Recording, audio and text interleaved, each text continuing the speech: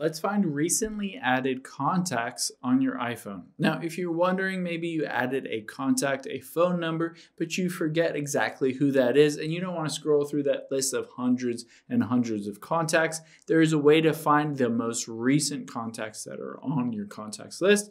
To do that, we'll use the Shortcuts app. So if you don't have it, it's a pre-installed iPhone app made by Apple, but if you don't have it, just go into the App Store and download and install the Shortcuts app.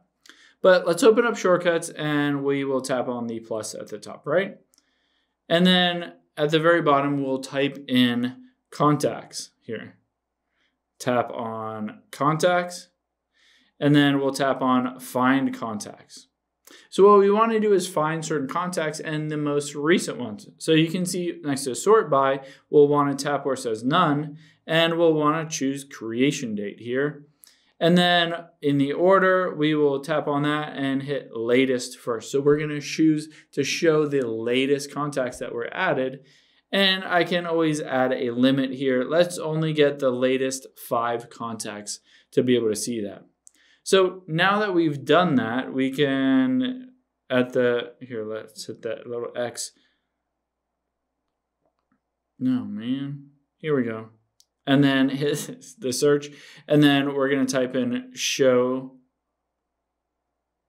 results. There we go. So now that we've added the all contacts, we've added the creation date, and we want to see the latest first, and we want to show those contacts. Now at the very bottom right, we can just hit that play, and it will show here Instagram, Carlos, Drew, and then John Roofer. And basically, I can just tap on that and it will open up a little text file that shows me all of those recent contacts. So maybe you were out at a bar or a restaurant last night or something like that. You got a contact and you forgot what you labeled it as. This will show you all of your most recent contacts. Hope this helps. If you have any questions on that, leave them in the comments down below, and I'll catch you on the next one.